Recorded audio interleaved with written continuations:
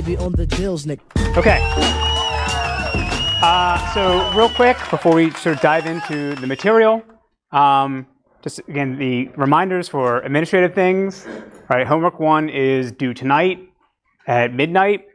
And then if you're not going to make tonight's deadline, check the syllabus. All right, for both projects and homeworks, you're given 4 slip days. So if you're 1 minute over whatever grade scope says is midnight, then it's considered late. And then you're docked one of those 4 missed days. The second announcement is that in class on Wednesday, I will be releasing and presenting to you guys the first project, and we'll spend a little time sort of outlining how the 4 projects that you're going to be working on fit together and how it's related to the discussions we're having in the lecture so far. And then the last thing I want to talk about is sort of a confession. And that is to say that I sort of lied at the beginning of the semester, and I said that the only 2 things I care about are my wife and databases. I really, really love vaccines. I've even got mine already today. My shirt says, "Vaccinate kids." So everyone should go get the flu vaccine. They're free. Again, I realize some people have medical conditions and you can't, right? But there's no excuse. If you're healthy, you should be getting a flu vaccine. To give you an idea of how obsessed I am about vaccines, 2 years ago, I tried to get them to set up the flu vaccine center, or the table at the CS department at Gates. They wouldn't do that. And then my first year, I tried to give extra credit if you got the flu vaccine. And if you had a selfie of like them sticking the thing in your arm, apparently that's illegal and I couldn't do that. So then last year, we tried to buy some illegal flu vaccines from Mexico and started giving them out to students. Apparently that's illegal too. So I went through all this effort to try to get vaccines. It's super easy. You can make appointments or go whenever they have the free clinics, okay? Okay. All right, so let's jump into databases now. My second love of my life. Okay, so there were some questions at the end of last class that people were sort of grappling with, trying to understand where I was going with this database storage at the file level and breaking things up to pages. Right? And they were trying to understand what's the big picture of what I'm trying to talk about here, and how is this going to fit into the things that we talk about in subsequent lectures. So I want to spend a little bit of time talking about sort of going over again what I mean by a disk-oriented database system architecture, and then I'll show sort of an overview of what the high-level semantics of the system we're trying to build, and why the various things that we've talked about so far, or how they fit into this overall system. So I said this course is about disk-oriented database management systems. And the definition I gave for disk-oriented was a database management system where the architecture is predicated on the assumption that the primary source location of the database is on disk. And so that means that anytime a query needs to read something, right, read a tuple, and we've already talked about how tuples are stored in pages and pages are stored in files. Right? Whenever it needs to read one of these tuples, it's going to assume that it's not in memory, and therefore it's going to go out the disk to get it, copy it into memory, and then it can do whatever it is that it wants to do on it. And the reason why that we're saying this is disk-oriented is this major assumption, because a lot of the things that we're going to talk about as we go along, we'll see that we have to add certain protection mechanisms or certain functionalities in the components of the database management system, just because anytime we go read something, it may not actually be in memory, right? And we'll see this when we talk about concurrency control, allowing multiple queries or transactions to run at the same time. At any given time, I could read something and it's not in memory. I'm going to stall because I have to go to disk and get it. And meanwhile, other queries are going to start running at the same time as I'm running. And therefore, the database management system needs to protect the data. So when I say protection, I mean at a logical level, from other queries doing the same things, trying to operate on the same data at the same time, right? Again, this will make more sense when we talk about concurrency control and locking and latching and other things like that. But that's the high-level idea of what we're trying to do here. Right? We're essentially trying to manage the movement of data back and forth between disk and in memory, so that we can handle databases that are larger than the total amount of memory that we have. So is that clear for everyone here? Right? And I was sort of as a precursor or as a teaser for the advanced class. In the advanced class in the spring, the disk goes away. We assume everything's in memory. for reading and writing data, and that allows you to do a bunch of optimizations that we can't actually do here. Right, so you can sort of take this as a classical database system architecture, although it's the most widely deployed implementation that's around, and we can make it run faster in some cases if we assume everything's in memory. For our purposes here, we assume there's a disk, and we'll see how we actually deal with that. So to better understand now what we've talked about so far in the last lecture and how it's going to fit into the subsequent lectures that we go through, I want to sort of, again, present this sort of high-level diagram of what a database management system is going to look like, and you'll see how all the various pieces fit together. So I said last class when we talked about the database storage, right? We assumed that it was going to be one or more files on disk, right? SQLite's a single file. Other systems will break it up into multiple files. Sometimes it's like one file per table, one file per database. All right, for our purposes, it doesn't matter. And then we said that the way the database management system was going to organize data inside of this file is in pages. Right, and we said there had to be sort of this sort of special page. It's called the page directory. That essentially is a map to say, if you want page 123, here's the offset, or here's the file to go get the thing that you want. Right, so this is what we see when the database is at rest. It's just on disk, right? We can't actually operate on it. We've got to bring everything in memory. So now when we want to start operating on this, as I said, you have to find the page you want and copy it into memory. And so we'll discuss this in the next class, but the thing that we're going to end up building to manage this movement of memory back and forth is called the buffer pool. Now remember I said that we could let the OS do this and use virtual memory with mmap, or the memory map files, but we said that for our performance reasons and that we don't actually want to do this, actually for correctness reasons as well. We want to manage everything ourselves. So this is what we're going to end up having to build, this buffer pool thing. So when you first turn the database system on, there's nothing in the buffer pool, right? You have these sort of empty frames or empty slots where pages could be, but there's no data actually in it yet. That's not actually true. When you boot the system, they usually preload a bunch of stuff. But again, for the simplistic diagram here, there's nothing in there.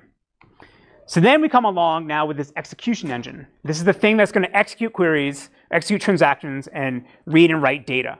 I'm drawing this as a cloud, right, to try to be nebulous, just to say that we don't actually care at this point what this actually is. We'll cover this later on. But just assume that there's something up here that has a SQL query and wants to read and write data. So the way it's going to interact with the storage layer that we're building in this first part of the semester is to go to the buffer pool and say, I want a page that with this particular page ID. How it got it, whether it read an index or it somehow magically pulled it out of the air, it doesn't matter, right? This is the interface that's going to interact with the buffer pool. So now the buffer pool manager is going to go down and say, well, I need to figure out where this page actually is. So let me go get the page directory page, right? Because I know where that is, because it's a sort of a special page. It has to know where it is in order to bootstrap anything.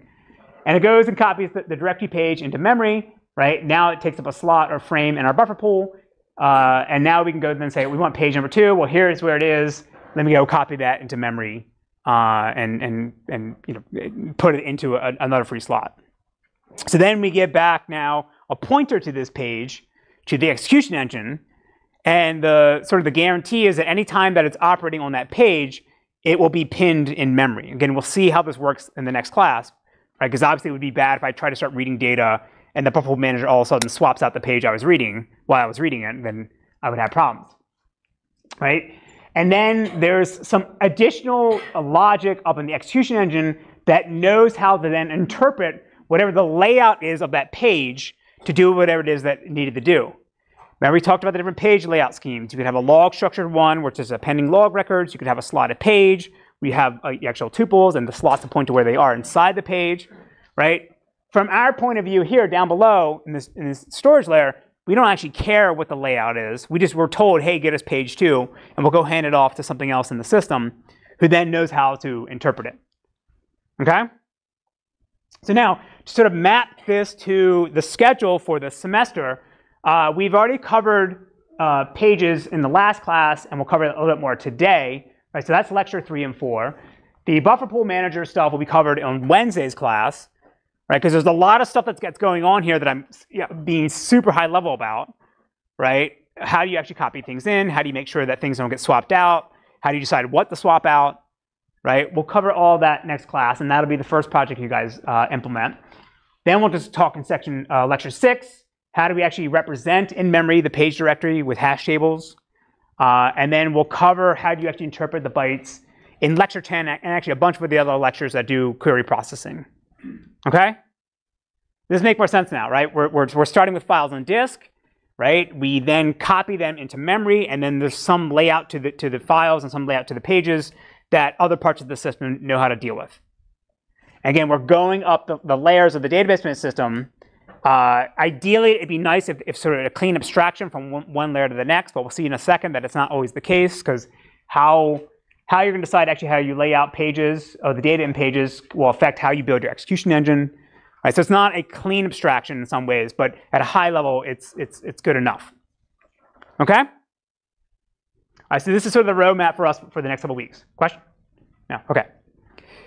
All right, so now today's class, we're going to pick up where we left off last class, where we were talking about the files, we talked about the page directory, we talked about the page layout, and then we talked about how you actually lay out tuples inside those pages. So now the first thing I'm going to talk about is how do you actually represent individual values for tuples inside of a page. And then we'll talk about the system catalogs at a high level, which is the internal metadata the database system is going to maintain to figure out how to actually, what data is actually being stored and how to actually interpret the bytes that are inside of tuples. And then we'll finish off talking about storage models, which is a way to think about how to then take data in tables and then map them to pages, or how you actually organize the values in pages, which is sort of higher level concept that goes beyond all the things we talked about here so far. Okay? Okay. So as I said last class, the tuples, from the database system's perspective, there's nothing magical about them, right? It's just a sequence of bytes, and the database management system knows how to interpret those bytes to then derive structure on and extract values from them, right? I can just open up a char array in C and write a bunch of crap, but then the database system will know how to then take different offsets in that byte array and say, well, this is an integer. I know how to represent, it's 32 bits. I know how to then do whatever operations or manipulations I want to do, assuming that it's 32 bits. But the CPU and the operating system, it doesn't see that. It doesn't know about the schema. It just sees a bunch of byte arrays. And so we'll see this in the catalogs. The catalogs, again, is the metadata we're going to use to figure out what the actual values actually mean in that byte array. So here we want to talk about, again, how do we actually represent basic types in this byte array. So there's sort of 4 broad categories of types inside of a database system. We'll cover user-defined types or complex types later in the semester. But at a high level, when you think about it, there's essentially 4 things you could be. Right? You can have integer types, and the different types you can define determine how many bits you want to use to store data. Right? So you can have integer, which is 32 bits, 4 bytes. Big int, 64 bits. Small int is 16, and tiny int is a single byte or 8 bits. Right? And so for this, we're going to represent this data just using the built-in sort of C or C++ representation of the data. Right? If I open up a C, make a C program and I say int and declare an integer, right? Internally, the CPU knows how to represent those bits to mean an integer. And we're just going to leverage the same thing inside of our database system. Right? There's sort of nothing magical there. Right? Again, in C and C++, you can have 32-bit integers, 64-bit integers. All those map to the SQL types. Where things get tricky is when you want to start having decimals or floating point numbers. And there's this trade-off between having what are called floating point numbers that are using the built-in hardware primitives, and then there's the fixed point decimals, where we're going to have to manage that ourselves inside our database system to ensure that we have accurate calculations, accurate numbers. So as a quick show of hands, who here has ever heard of the IEEE 754 standard? A few. Oh, actually, a lot of you. Awesome. Yeah. Right. So the 754 standard defines how hardware should actually represent data, or these floating point numbers, and it tells you what should happen when you manipulate them. Right. And we'll see in a second if you're having sort of a variable precision numbers, you're not going to guarantee accuracy in your calculations, but they're going to be much faster because you can do this in hardware. Whereas if you want a guarantee accuracy using fixed point decimals, we have to manage this ourselves in our database system. And of course, we pay a performance penalty to do that. Then we can have variable length values. So varchar, var binary, text, and blob. Right? Varchar is just it's like a string, and it can be any arbitrary length. You can have a char field, which is just always going to be the same size with padded with zeros or spaces at the end. In a varchar, typically what happens is you put in the header the size of the value, and that tells you how many bits to go until your value is complete. Right? And we do that instead of having a null terminator like in C, because we need to know exactly where to jump from one value to the next. Then you can have timestamps and dates and times, right? Very often these are usually represented as just the number of seconds since the Unix epoch. I actually don't know what Windows or SQL Server does on Windows for this. And we saw, I think, a few lectures ago how the various systems can represent these things in different ways, and they have different properties and different accuracy. Just because everyone does different things for this, right? The standard says one thing, but everyone slightly deviates. So I want to spend more of our time talking about the variable precision numbers, because again, this is a good example where we could just let the OS or the hardware manage these data types for us. But if we do it ourselves, we can get better accuracy, but we're going to pay a performance penalty for it. So for variable precision numbers, as I said, these are represented by the 754 standard. And these would be floats, reals, or doubles.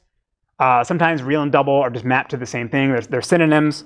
Float would be a 32-bit floating point number, and real and double is a 64-bit real and double. Right? Again, the problem with these native types is that they can't actually accurately represent decimals or floating point numbers, right? Because it's just the hardware can't handle this. So to give you a really simple example, say we have a little C program like this, and we want to take two 32-bit floats, x and y, make one be 0.1 and one be 0.2. If I just add these two numbers together and print it out, I get wildly different numbers versus just outputting 0.3. Right? We as humans know that 0.1 plus 0.2 should equal 0.3. But in both cases, either just printing 0.3 or adding those two numbers together, you get wildly different numbers. Right? This is because the hardware can't actually accurately represent these floating point numbers. So this will be really fast to do, but if your database is maintaining things like money or measurements for scientific instruments, right, this would be problematic because now you're going to have weird rounding errors, which would be inaccurate. So the way to solve this is to use fixed point precision numbers. Right? So these are typically either called numeric or decimal. And so the idea here is that we're going to store some extra data for the type in line in the tuple that's going to tell us all the things we need to know to accurately represent one of these decimals. And in some cases, some systems like Oracle, as far as I know, you can declare that you want a float or even an integer, but it's always going to end up getting mapped back to one of these sort of managed values because they want to guarantee that your accuracy in your calculations. Again, you pay a performance penalty, but for a lot of cases, this is okay. And so we'll see in a second how we actually can represent this. But at a high level, the way to think about it is you're basically going to store the actual number almost like a string. And then you're going to have some extra metadata that you store in line with the tuple that'll tell you, where the decimal point should be, what is the scope and things like that. Right? So I want to do a quick example in Postgres to give you show you sort of how expensive what the performance difference is between these two different types. All right, so let me do this.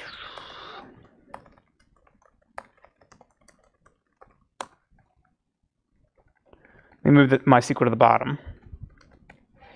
All right, so what I'm going to do is, well, this is Postgres 10, so I'm going to turn off. They have a new parallel query execution engine. I'm turning that off just to see that it'll make the performance difference much greater. So I'm going to create two tables. One of real values, so the floating point numbers, right? And one of decimals, right? The built-in sort of the custom Postgres data type that's doing fixed point precision numbers.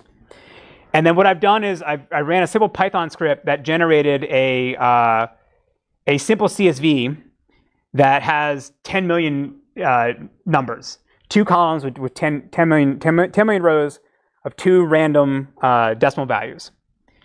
And then I can load this into my 2 tables in the CSV file by using the copy command.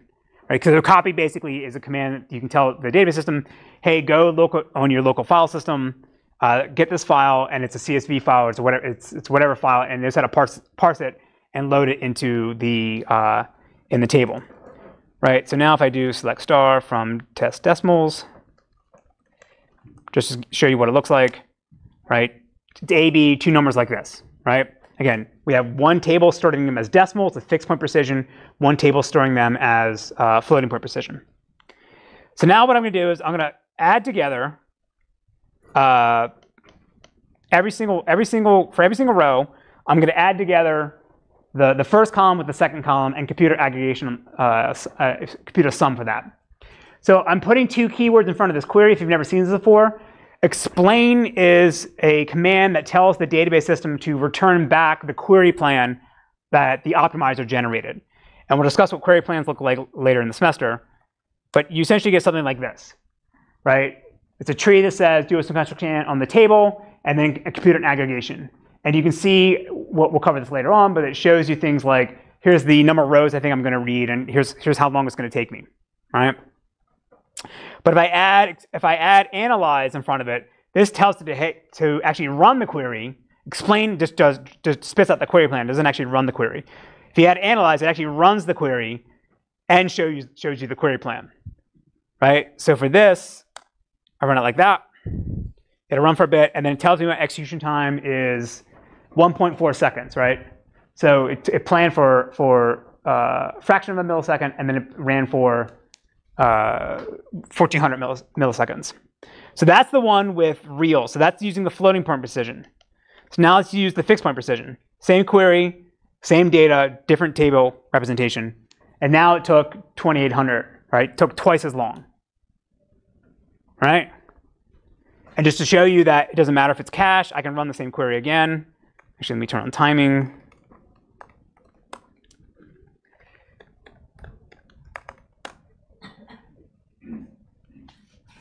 Right, it got a little bit faster, but if I keep running it again over and over again, it should roughly be the same, right? Because now everything's in memory, and it's just reading as fast as it can and doing these calculations. Same thing for the reals, right, and so forth.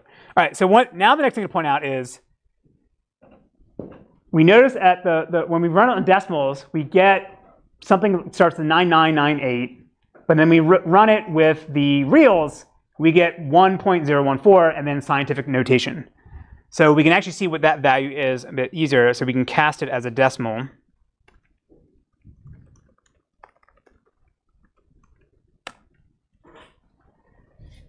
Right?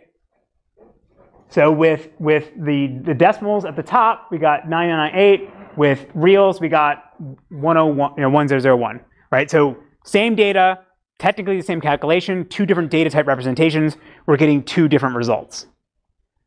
So let's try to figure out what the actual correct value is. So we can run a really simple Python script. So I'm going to import the,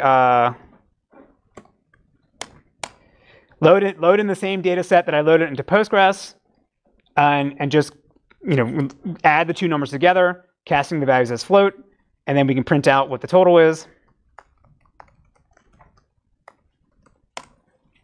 9998. So in this case here, Python is doing something to make sure that it has accurate calculations, just like Postgres is, right? So that would tell you the correct value is what we're getting at the top here, which again, you can't see me highlight that, right? So again, if we use the built-in primitive types of the hardware and C++, then we're going to get much better performance, but we're going to have inaccurate calculations because of rounding errors. If we care about these things, then we want to use fixed point precision and fixed point decimals, but we're going to be much slower. Okay? Okay. So let's understand what's actually going on, how this is actually, Postgres is actually implementing this. So this is actually from the real Postgres code. This is the internal type representation that they define to represent a decimal or numeric, right? So you can see what I was saying before, where at the bottom we're going to have a string. Sorry. The bottom here, numeric digit. This is essentially almost like the varchar of the actual string representation of the value, and then there's all this extra stuff we're storing to say what the weight is, the scale factor, whether it's positive, negative, or not a number, right? Where the decimal point is, things like that.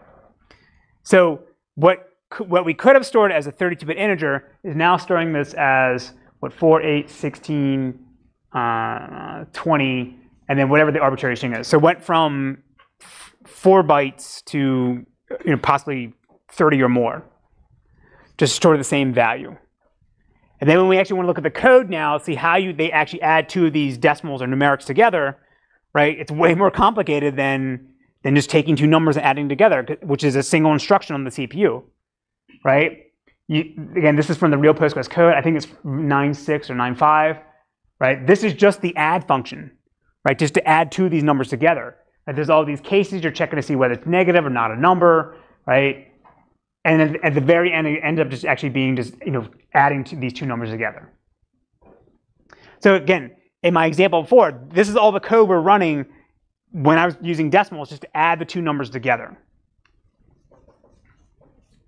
And then there's obviously the same kind of calculations for for multiplication, subtraction, and other aggregations as well. Okay. Again, so the main takeaway is you want to use fixed point precision when you care about accuracy. Anything with financial data, anything with scientific data. If you don't care about these things, then using the floating point numbers is the way to go. And you start to see the same kind of ideas in machine learning, right? Instead of using 32-bit floats for all your weights and your neural networks, maybe you can drop down to 16 bits, and that's you still get good results because accuracy doesn't actually matter in that environment that much. All right, so now we want to talk about how we actually store. So we know how to store integers. We know how to store dates, which are usually again just integers, and decimals and varchars. For this, we're all assuming that all these things can just fit in our slotted pages where our tuple is, right? Typically, most database systems don't let you have the size of a tuple exceed a single page, right? But that would be problematic when you have really large values, like a var binary or blob, right? Because they can often be larger than a single page. So to handle this, we would use what's usually called overflow storage pages. So basically a place where you can store large values that are no longer going to be in line with the tuple itself, right? So in this case here, inside of our tuple, say I have this attribute C, it's a var binary, and it's more than the size of a single page. Instead of actually storing the value inside my page with my tuple, I'll just have a pointer, page ID and an offset to a overflow storage page that tells me where my actual value is, right? So in Postgres, they do this if the value you're trying to store is larger than 2 kilobytes. In MySQL, they do this if the value you're trying to store is larger than half size of the page. There's actually, we don't have time to cover this, but there's actually a bunch of other optimizations you can do for these overflow storage pages that you can't actually do in the regular tuple pages, right? So in the case of Postgres, they have this thing called toast. I forget what it stands for, but that's where they store these large values. They can actually compress these pages on disk because for these things, it's not like you're trying to insert and update things all the time, right? I write a tuple, I write a large value.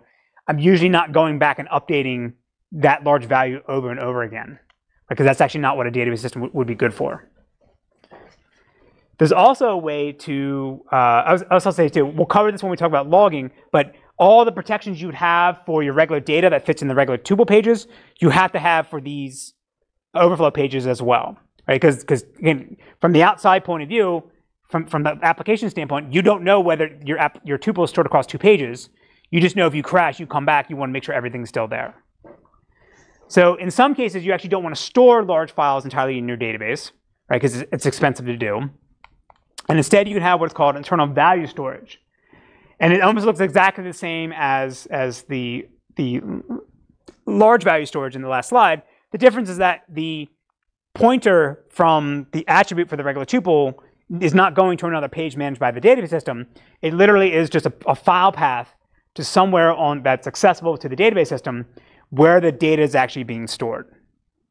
Right? So think of this. Say I have a photo application, right? My database is storing photo information. Instead of storing the really large photo files inside of my database, I can just have them strewn across a directory. And then inside my database system, it just has a pointer to where that file is that it wants to store, right? So from the query execution standpoint, these external files are essentially going to be treated the same thing as a var binary or blob. Right? The upper levels of the system don't know that you read this data from the file system, right? Doesn't need to know. Just knows that if I need to read it, here's, internally I know how to jump to that file and then stream the bytes in, then hand it off to what other parts of the system it actually needs it. So in Oracle, they have a special type called bfile. In Microsoft, they have a file type called file stream. I spent some time looking at other major systems, and as far as I can tell, they all sort of have something similar to these, but these are the two main ones that I know about. So now, the thing to point out though is, unlike in the last slide with the overflow values, the database system is not going to be able to protect or do anything with these external files other than just reading it. Right? So in the case of Oracle, they don't let you actually manipulate or do updates to these files. That has to be managed all outside of the database system, right? And then we'll also see the case, and that means you also don't get transaction protections, meaning if I try to manipulate this thing inside the database system, and I constantly a transaction, and I crash, and I come back, the database system is not going to know how to replay the log to recreate the changes that you made, right? These are considered external. So you see this a lot of times where database systems are really expensive and storage is expensive, and you can store these external files on like a distributed file system or a SAN that's external to the database system that's actually much cheaper to do. Right? A lot of times you see this in if you're paying per gigabyte on your database system, some vendors actually charge this way. Instead of storing all your large files in the database, you just have it point to these external files, and then you don't pay extra to store them. Right? Again, inside the tuple, we're just storing now the file path. Question, yes? For the overflow page, is it always going to be a fixed size? Her question is, for the overflow page, will this always be a fixed size page? Is the overflow page, is each overflow page going to be the same size? Yes. So typically in a database system, if it wasn't clear from last class, if I say my page size is 8 kilobytes, every page is 8 kilobytes, regardless of whether it's a logging page, regardless of whether it's one of the overflow pages, they're always going to be the same size. And the reason is because when we saw that buffer pool manager, I had those slots where I wanted to put my pages in. I don't want to have variable length slots. Now in some systems, I think DB2, you may be able to tune this to change the page size per buffer pool, but in general, it's always going to be the same size. So now the next question you might be asking is, well, if my database system has 4 kilobyte pages, and the value I want to store is larger than 4 kilobytes, what do? We just have now a pointer inside of this thing to say, I can only store 4 kilobytes, but here's the pointer to the next page where you can continue reading these things, right? And now we get into, so what are the optimizations you can do to make streaming this data in very efficient? Well, if I know I'm going to store a 1 megabyte value in one of these variable length fields, I want to maybe allocate a bunch of 4 kilobyte pages all contiguously on disk so that, yes, there's a pointer to go to the next one, but it's not, I know I can jump ahead and read everything ahead of time without having to jump around to different locations, right? I wish I had numbers for this, but there is a paper from a few years ago, actually 10 years ago now, where basically they try to figure out at Microsoft what was the right cutoff point of making a decision of when to store things as large values inside the database and when to store things in external storage. And I think the number they came up with was like really small. like 256 kilobytes. That seems too small. When we had the SQLite guy come here a few years ago, they did experiments and they were showing that it's better off to store like in like phone apps, people were storing like 1 megabyte thumbnails. You were actually better off storing the thumbnails inside the database system because it was super fast to read these files, from disk because you already had the file handle open, right? So there's no conventional wisdom or hard fast rule to say when you store things like this or when you store things in an external file. Different people say different things. I will say from a management standpoint, if you store it inside the database, if I do a dump now of the database, everything's always there. If I have these external files, I'll maybe copy the data from one machine to another. I got to make sure I copy the database plus the files, make sure the file paths are all point correctly, right? So there's different trade-offs for each of these. From a performance standpoint, don't store 1 gigabyte files in a database. You can. Some systems will let you do this. I think Teradata was let you do like 2 terabytes for a single value. Don't do that. Okay? So this is a good question. These pages are always going to be the same size. And then for external files, it's whatever the operating system or the file system actually uses, right? We don't care. We just know how to stream things. All right. So as I said in the beginning, the tuples are just byte strings or byte arrays. There's no meaning to them other than what the database system imparts on it from interpreting those bytes. And the way it's going to be able to do this is through its system catalogs. So the system catalog is the internal metadata about the data, right? It tells you what tables you have, what columns they have, what types they are, what their names are, what the ordering is, everything about indexes and views, right? We need all this for query planning because we need to know whether, if you do a read on a table, does that table actually exist? And we need to know when we actually read tuples inside that table, how to actually find the data that we need and interpret it correctly. So in general, almost every single database management system essentially stores the catalog in its own database format. So it stores information about tables inside of tables. And we'll see in a second, it actually makes it really easy to then find information about these tables because there's sort of a standard location or standard view, if you want to call it that, where you can see all this metadata. But internally, what's going to happen is the database system is going to know when they call create table, it defined 4 fields, right? And these fields have these different types. So when I read a tuple, I know what those types are, right?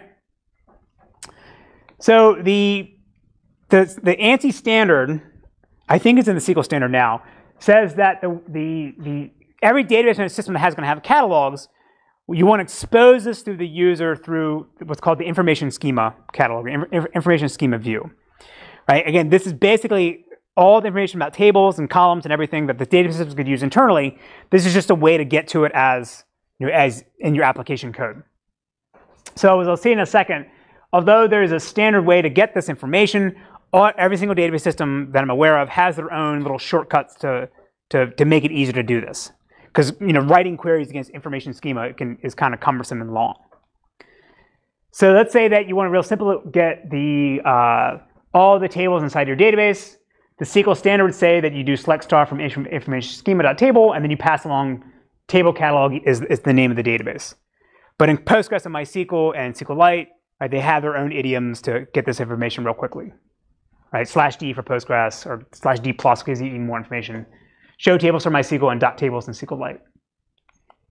So say now we want to get all of the tables all the tables in the student database.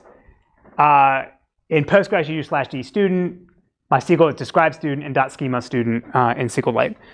So again, the main takeaway I want to get out of this is that when we call create table, we store all this information in our catalogs that is then propagated to the execution engine part that was sort of in the cloud that I was showing in my diagram that says, all right, if you're reading this page, it's from this table, here's how to find the offset for an attribute that you may be looking for, right? So we'll cover, I think, I'll try to cover more about this later in the semester. But I find catalogs are actually very interesting because they vary widely in implementation. And this is something that actually the research doesn't really cover because it's not sexy, right? Like writing a catalog for the database system, you need to have it, but nobody actually does it really well. MySQL used to actually just store files on disk, and that was the way that you could figure out what tables you actually have. Actually, we can give a little demo of that if you want to see that. All right, so this is Postgres at the top. I might have to connect again.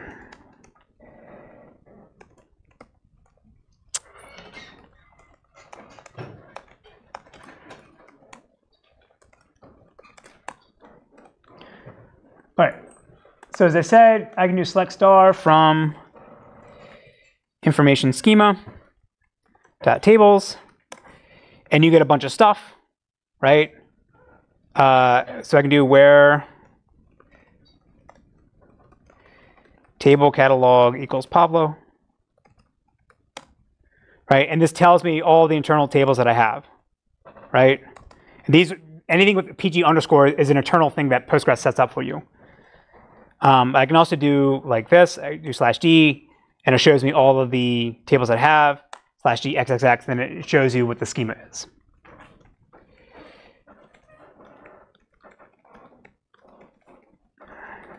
There we go. All right, so MySQL, same thing. I can do select star from information schema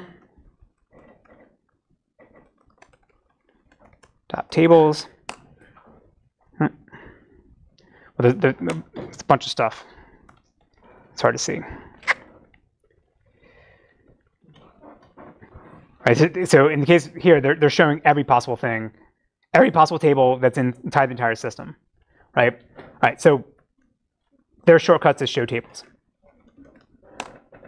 right? Or show databases if I want to see what databases I have, right? So this is MySQL 5.7. Postgres MySQL 8, they've actually fixed this, and they actually now store all the, as far as I can tell, all the catalog information in tables themselves. In this earlier version, they would actually store this in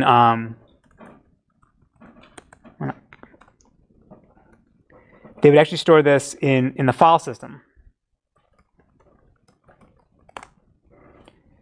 So if I go to var lib MySQL,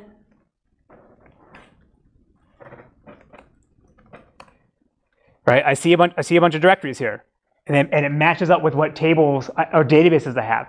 So it says I have a database called information schema or performance schema, and there's a directory up above where it says, performance schema. That I have a database called test and sys, and there's directories called sys and test. So what MySQL basically does is, when you say show me the databases you have, it looks in this directory, and any directory it sees, it assumes that it's a database, right? So we can fake it out by saying, let's make a directory called xxx, and down below, and I call show databases, and voila, xxx, all right? Let's see what happens if I try to ask what's inside of it, or use it, and let me use it. Nothing's in there, so let's go see in here. There's no files in there. Let's see what happens if I call it create table. I actually don't know what's going to happen here. Yeah, didn't like it because there's nothing there. Anyway, so show databases. XXX is there. Come back here. We'll delete XXX. XXX is gone. All right. So the main takeaway here is I'm going to say Postgres does a much better job. Most database systems do a much better job of actually storing all the catalog information that we use to understand what the data looks like inside of tables themselves. MySQL got better in this in version 8. There's a bunch of weird stuff, though, that they don't do correctly, which we'll talk about when we do transactions, where although it looks like a regular table, and you would think it would have the same transaction semantics the regular data has, in some cases it actually doesn't, right? Because these catalogs are sort of special case in the system, and they don't always get it right. Again, I am extremely interested in catalogs. I just find them really fascinating, which is sort of my stupid thing. Okay, so now I want to talk about storage models. And I think this is a really important concept, and in some ways, this is probably one of the things that a design decision you're going to have to consider when you go out in the real world and you say, maybe you're not building a database system from scratch, but you need to pick one, right? The thing we're talking about here, it actually can make a big difference, right? So remember that in the relational model, that there's nothing about it that said, that defined how we actually had to store the tuples inside of our database, inside of our pages, right? And that means that, what I mean by that is, in all my examples so far, when I said, let's store a tuple, I showed like this array with these attributes contiguous to each other, right? And when most people think about a database and think about like a row or a tuple in a database, they always sort of think about it like that. You have one attribute after another.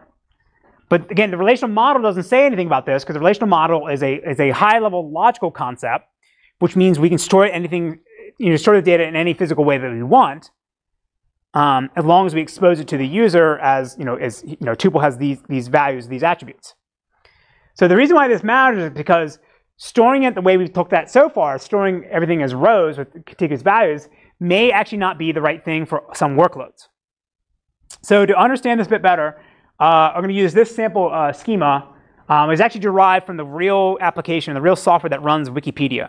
Right? You can download this thing called MediaWiki. It's written in PHP. It uses MySQL.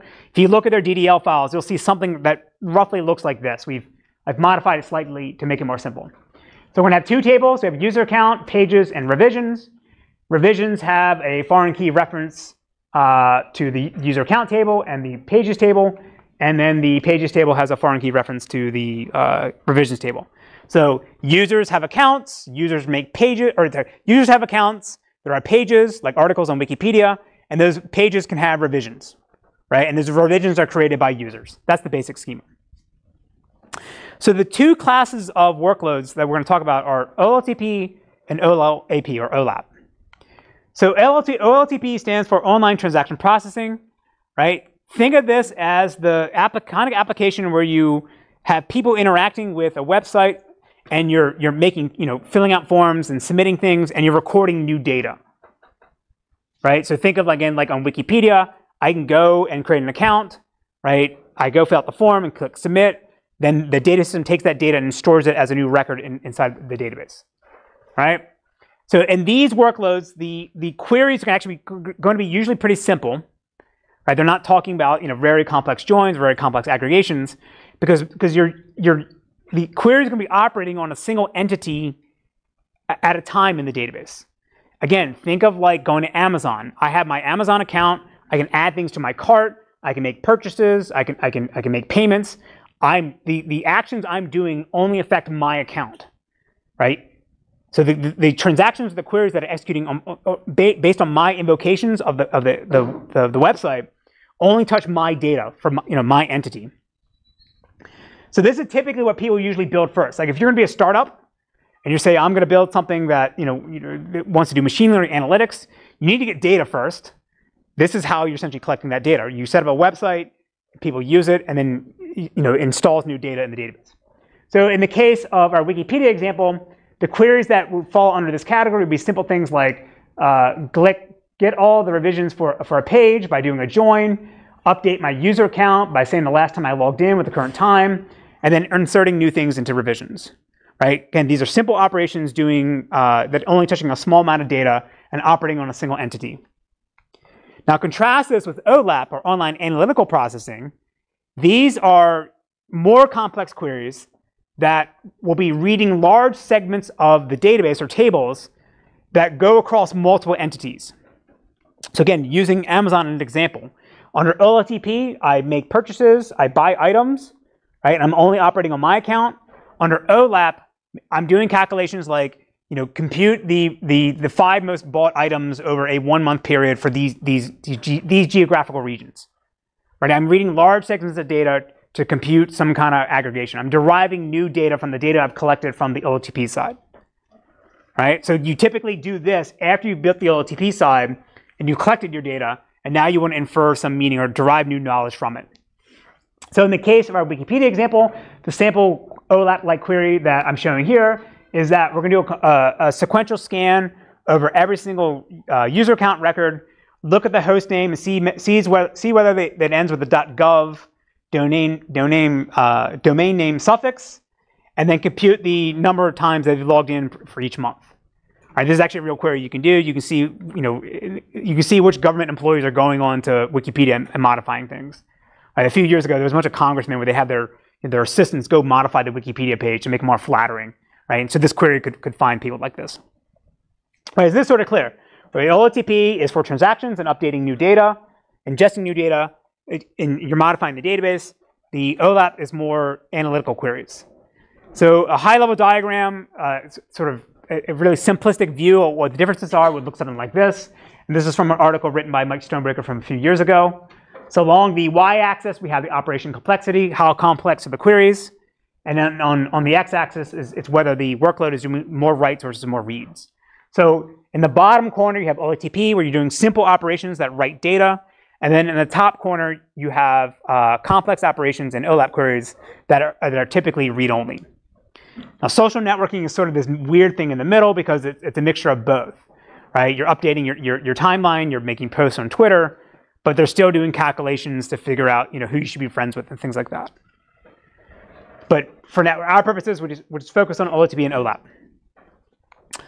So now the storage model that we're going to talk about is the way we're going to represent tuples across our pages. And how we want to do it for OLTP is actually going to be different than how we're going to do it for OLAP. And as I said, so far we've been assuming that tuples are stored as contiguous rows. And the mathematical term for this is called n-ary storage model. So the n-ary storage model is where you store all the values for the attributes contiguously inside of a single page. Now again, you can have the overflow pages or the external files. For our purposes, that doesn't actually matter at this point. It's just if I have a tuple, I have 5 attributes, I'm going to have some location inside of a page where I have my header for that tuple, and then I'm going to have all those 5 attributes in line with each other. Right? And so this is ideal for OLTP workloads because, as I said, most of the queries operate on a single entity. So, and you're going to try to read all the attributes for that single entity. So if I want to get my account information, right, I want to do a select star query from account where username equals Andy. Right, I want all my attributes. So when things are in line, this is ideal because it's one fetch to go get the page we need, and then one read to get across to get everything we need. Right, so it would look like this. So say that we have a page with 4 tuples. Right, we can divide it up where the first tuple starts, followed by the second tuple and third tuple. Right, there's no data for the first tuple intermixed with the second tuple. Only when it ends does the second one start. Right, this is the architecture of the slotted page design that we saw before. So now I can represent this in a single page that's stored in my database with a bunch of other pages. So say these are all the pages for this user account table. Right, for every single page, it'll have all the values for just one entity. So if I need to go get that entity, or get the data for that single entity, it's one fetch to go get it. So let's see how we'd actually write queries on this. So let's say we didn't want to do select star from user account where username equals something and user password equals something, right? So there's some index we're going to use to map a user account to the actual tuple ID or page ID and offset that we want. For our purposes, we don't care about what the index looks like at this point. You can just think of it as a hash table or tree. We'll cover this in lecture 7. But this is going to tell us for this query, for this user account, here's the one page you need to go get, and then we know how to jump to the offset inside that page to jump to the starting point and then just read all the data right across, right? It's really simple. If you want to do an insert, well, that's easy too. Again, we just find a free page using our page directory, and then we just jump to inside of that page, we jump to some offset, and we just write all the data one after another. Right? In this case, it's really simple because it's we assume we have a byte buffer of the byte array. Sorry, we have a byte buffer of the values we want to insert from the insert statement, and we just write them contiguously with a single write operation or mem copy into our page.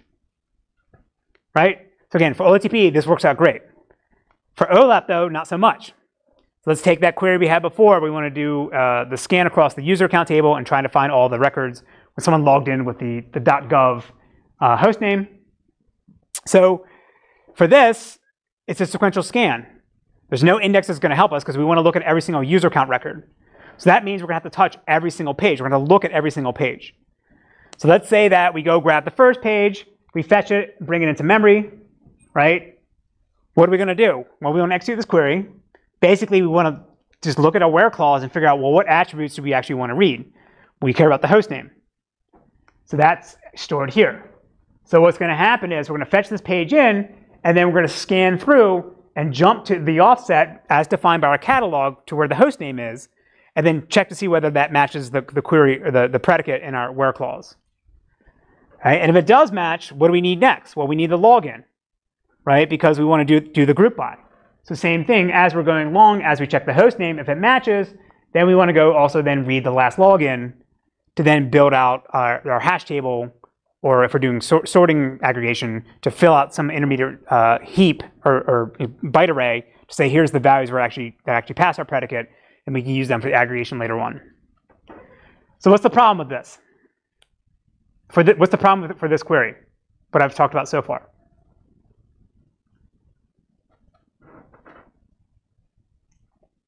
What data did I have to read for this query? I only accessed 2 attributes, right? Last login and host name. Yes? You only need 2 columns if you have to fetch. Exactly. I only need 2 columns, but I had this huge chunk here that I had to fetch in because they're stored together with the tuple. All right, it's unavoidable. So even though my query doesn't need this, it comes along for the ride when I go fetch the page. So this is all now useless data. So you can sort of think about it as the data that I need to read to actually process this query or produce the result. I also have to read the other useless data just because they're tucked in the page with them, right? And that's the problem with the row storage or the NSM storage model for OLTP queries. So what the advantages are that it's really fast for inserts, updates, and deletes because all the data that I need is going to be right there. I can just do whatever I need to without having to go fetch other pages. And it's good for queries that are doing select star because, again, everything's always there. But as I said, it's bad for doing OLAP queries that typically only scan a portion of the total number of columns and have to look at the entire table.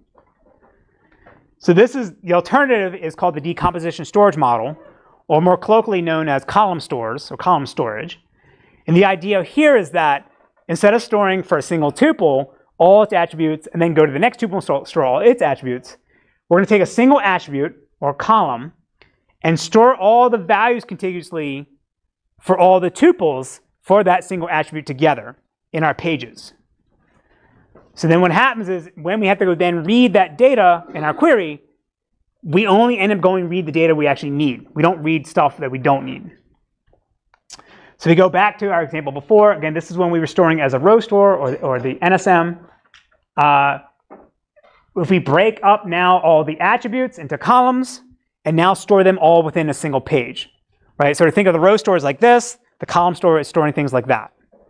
So I'll take the host name column and I'll make a page that only has the host name. So it's the host name for the first tuple, and then host name for the second tuple, and so forth, all in my single page. And I'm not going to mix up data from other attributes if I have space, right? We say this page only stores data for this column. And so I'll do this. I'll have different pages for all the attributes. So now if we go back to our query that we had problems with in the row store, now to execute the scan with the where clause on host name, all I need to do is actually really only get these 2 pages, right? The first page will have the host name, and I can just rip through this really quickly and just check to see what tuples actually match. And then for the ones that do match, then I can go back to the host name, sorry, the last login page, and just go get the values I need. Right? In the case of the row store, I didn't know what tuples actually matched until I actually looked at the host name. So you end up reading not only the columns you only actually need, you end up reading the last login attribute, which for some tuples you may not need either as well. In this case here, I'm only need to get the data that I actually need that satisfy the first predicate. So is this clear?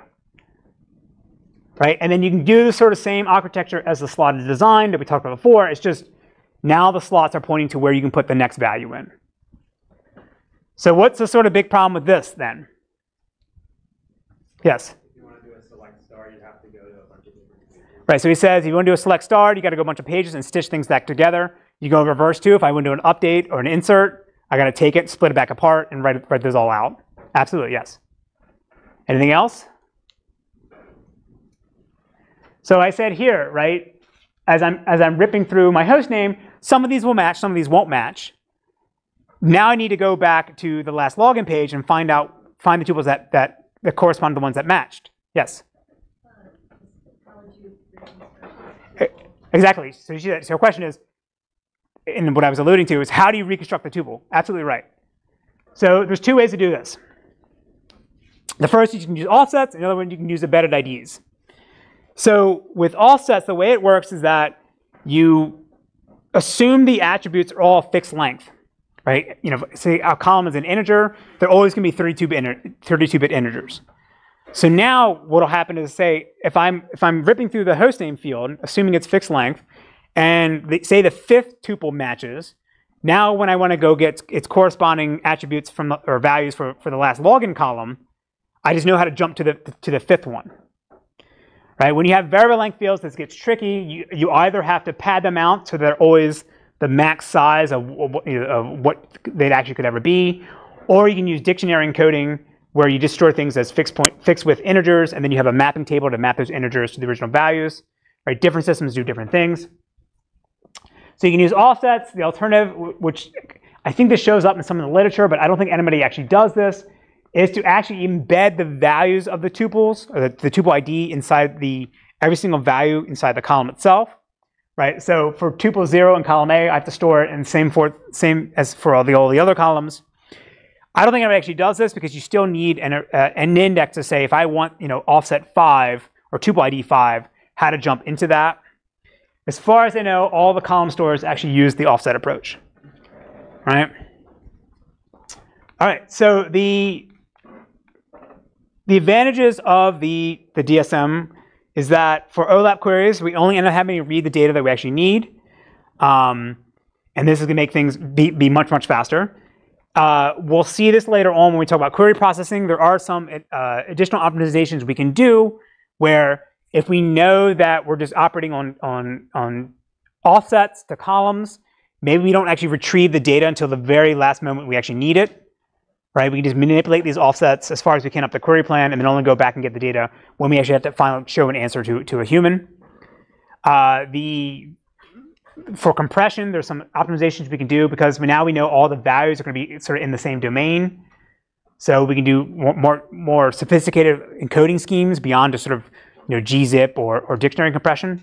So for example, if I know that I'm storing a sex field, and just say that it's just either male or female, it's only going to be either one or two values. So now maybe I can do run length encoding or other ways to compress that down further.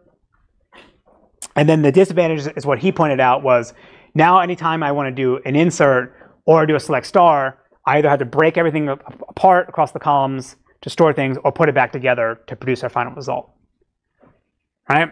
Now there are some optimizations we can talk about later on of how to make inserts and updates really fast by sort of having a row store in front of the column store. And this is the general approach that most people use. But if you have sort of a pure column store, you would have to split it up each time. All right, so any high-level questions about this? Yes? How do you deal with databases that need to support both workloads? Like two separate databases? So, all right, so his question is, how do you support how do databases that need to support both types of workloads actually do this? That's a whole nother lecture we could do. So there's a couple of different ways. One is that you essentially have two storage engines, or two execution engines inside the same database system. So MemSQL does this. MemSQL, you can declare you have a row store, and then you can also declare you have a column store. In their case, as far as I know, in that system, you can't sort of automatically migrate data from one to the next. You have to sort of dump out the data from the row store and then reinsert it into the column store. Now, there are some systems that try to be clever and underneath the covers do that migration transparently.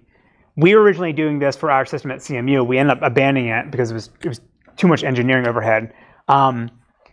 The other approach is to actually have you basically maintain a read-only copy of the database in a column store format.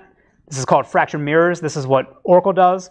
So I insert everything as my row store, and then in the background, I'll make a copy of it as a column store. And any analytical query that could use it is then redirected to that thing.